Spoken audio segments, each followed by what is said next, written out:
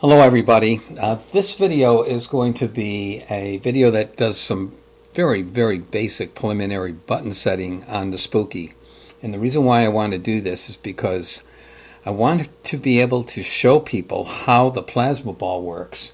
And in order to do that, they have to be able to set their Spooky up manually. And so I'm going to do a very simple preliminary introduction to how to start setting the Spooky up manually, so I can walk you through, if you call because you're having a problem, some really nice things to know about, walk you through some nice things to know about your plasma ball. Your plasma ball is way more powerful than I've let anybody know about. I mean, you think you have to have a Spooky Central with quite a bit of dollar investment there and so forth. You can do things with a toy plasma ball that's been modified. I call it a toy because they're very inexpensive, and they were basically originally the 3-inch ones, the 4-inch ones were basically toys. These little bit bigger ones are more decorative, but regardless, you can do things that are just unimaginable. So we got to start by teaching you how to, or showing you how to set up the Spooky in some very basic ways. I'm going to turn the Spooky on. Hopefully the camera will autofocus on everything. I can see it searching. Now everybody's going to turn their Spooky on. It's going to come up with different numbers. Very poor autofocus. I hope I can get that to sync a little bit better. Turn off the light, turn on the light, make it go in and search. Come on. You were so good a few seconds ago. Yeah, we're getting better. Okay, we're close. I'm going to leave that like that because that's a nice clear focus as I see it. And we're going to talk about how to control your Spooky, and if we get to doing this over the phone or via Skype or FaceTime, an Apple FaceTime video communication link, I'd like you to have your Spooky already there. So the first thing I want to do is talk about the very center line between the two windows, the channel 1 window and the channel 2 window. It says OK, and it's got an arrow and it says out, on, off. That's sort of like the home base. That's like when you want to start from some particular point. You want to start from the starting position, not halfway through a procedure. You want to start from the very beginning. When you see that OK and that right arrow and the out, on, off, you are pretty much at the starting position. So I would like to set up channel 1, regardless of what your Spooky is set up at right now. We're going to change the settings. This is where mine was when I first turned it on. First thing I'm going to do is I'm going to hit channel 1. That is the F2 button. And it brings focus to channel 1, where I can now select the wave type, the frequency type, amplitude type. You can see I'm pointing down. Or I have some other options under the arrow, which is basically a next option. First thing I'd like to do is set up the wave. So I'm going to hit the F2 button, wave. And if I turn my knob right now, you can see I can change to different wave types. And the only reason why I can do that is because this F4 button right here says that it is in normal mode. And you're saying, no, it doesn't. It says it's in arbitrary mode. No, that's where it will go if I press it. If I press the F4 button, it goes into arbitrary mode. And notice the wave pattern. It turned to rather a bunch of squigglies. That means it's in arbitrary mode. If I press the F4 button again, when it says normal, it says it will return it to normal mode. So now it's in normal mode, and that's where I can switch it just to a triangle, sine wave, or square wave. There we go, square wave. I'm happy where it's at now with the square wave. I'm going to say one other thing. You've got a select button called the F3 button. If I press that, you notice how the wave triangle changes? It's just another way without using the knob. You can use a button to walk through the 3 options you have. I'm going to leave it at a square wave. And we're going to move on. The next thing I'd like to do is hit the return button, F1, see the return, And that brings me back to the wave option, the frequency, and the amplitude option. I want to change the frequency now, so I'm going to hit the F3 button. And between the F3 button, the dial, and these guys here, these arrows, I can position the cursor and set any frequency I want. For example, if I hit the right cursor, you see how that little green highlight is moving left and right? I'm hitting the opposite arrow right now. I want to change that to 30,000. But before I do that, I want to point out something else. You have a MHC and a UHC. That's U stands for micro. The F3 stands for micro. Watch when I hit the F3 button.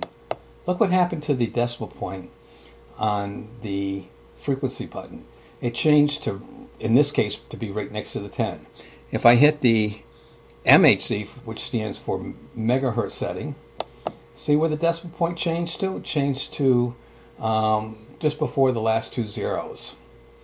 We want to be in the megahertz setting. So we're already there. I want to dial in 30, 40, not 30. Okay, I got 30 hertz in there now. And the next thing I'd like to do is show you how to change the amplitude. Well, you can do it a couple of ways. You can hit the return key, and you notice now you get this word amplitude coming back for the F4. Or, let's say I was just in the frequency mode. I'm going to go back to frequency mode. I can hit this button down here called the next button, the F5 key. And watch where that green highlight jumps to. It jumps down to the amplitude setting. Right now mine happens to be set for 5. 5 is fine. Just so I can show you, I can turn it. And if I wanted to change it to 7.5, for example, I'd have to use my right arrow and move that little highlight, and I could dial in 7.5 now. 7.6, 7.5. Well, actually I can't, because the resolution, it won't let me. That's interesting. I can get to 7.48, close enough. But in reality, I think I'm going to go back to 6. So I'm going to dial that back down to 0 and move my button over here back down to 6. I like that number. I'm going to hit the next button. The next button, which is the F5 button. And see where the highlight went? It went to the area where I can adjust my offset. I can adjust it from anything I want, from 0 to plus 100, minus 100. So I had a minus 100. Here's plus 100. Or I can move the arrow and I can make it some fraction, 80, 70, 60, yeah, whatever I feel like doing. I'm going back to 100. That's where I want this to be set for doing a plasma demonstration. I'm going to come down with the next button, F5, and look where the cursor jumped to. It jumped to the duty cycle. And I'm going to set that to 25.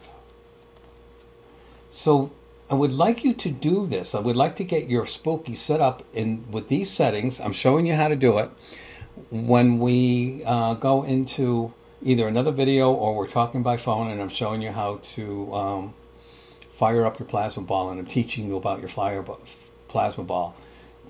I'm setting up some preliminaries. I'm showing you how to set up some preliminaries right now. I like all the settings I see on channel 1 right now. I don't have to touch the P, which is, I'll just hit the next button. You'll see where the cursor jumps. It jumps over to the P window. That's for phase. 0, 0, 0 is perfect. If I come over here and hit the F2 button, I'm going to switch the cursor down to the channel 2 section, and it'll pop up in the phase section. See where it popped up? It popped up down in the P, down at the bottom. Pointing to it right now, down right there. Right there. I'd like to do the same thing. I want to make sure that I have a square wave and so forth. So if I hit the next button, where do you think that highlight's going to go? It jumped up to the wave section. Isn't that cool? And again, if you see the word arbitrary, that means you're in normal mode. That means if you hit the F4 button, it'll go to arbitrary, but you're in the normal mode. And I'll just hit the F4 button. I'll show you. You just went to arbitrary mode, and look at the wave pattern. It's all sort of like squiggly. Let's go back to normal mode by hitting the F4 button. And normal mode allows me to select 1 of 3 normal settings: triangle, sawtooth, in sine wave. And I can get there either with the knob or by hitting the F3 button. See how I'm hitting the F3 button and I'm selecting the 3 different possibilities. I'm going to stop at sine wave.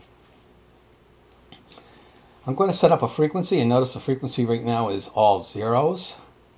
And the same deal, I'm going to go back to the return button, and it went back, you'll notice the highlight went back to the wave, and I'm going to select F3, which is the frequency button, and I'm going to dial in a very low number because I want to use a flicker rate that is very visible to see. And a nice visible flicker rate is 2. And I don't mean really flicker, I mean a gating, an on and off. So what I'm going to be using this 2 for, I'm going to turn something on and off 2 times a second. What do you think I'm going to turn on and off 2 times a second? The plasma ball. You got it, the plasma ball. I'm going to use the next button, F5. And 10 is perfect. I like 10 for setting. I'm going to hit the F5 button again. Look where it jumped to. It jumped over to the offset, which is already 100. I like that. And I'm going to jump to the duty cycle by hitting the next button and jump to the duty cycle. And I'm going to force that to 50. I can dial it in, or I can hit this magic button F3 and it'll go to 50% automatically. There it is at 50%. I now have the Spooky set up. I just went through it button by button, and if you could get your Spooky to that point, we have a starting position for demonstrating the plasma ball. So that'll be the end of this first video. 11 minutes and change, almost 12 minutes. And thank you very much for watching, and stay tuned for some more spooky control of the plasma ball.